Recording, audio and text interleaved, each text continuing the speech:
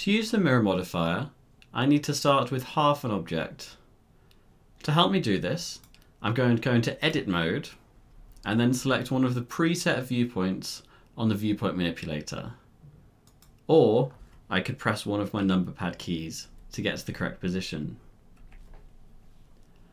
Now, I'm going to turn on wireframe mode to make it easier to see what I'm doing, and so that I can select parts of the model through other parts.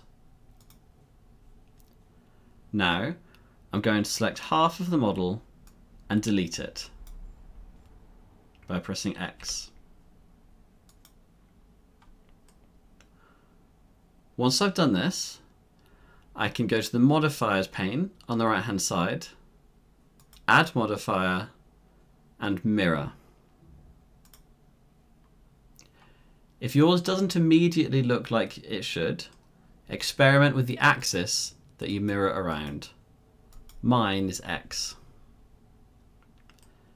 Experiment with moving your object around and see what happens. Remember that if you turn clipping on while parts of the object are touching, they will then become glued to each other.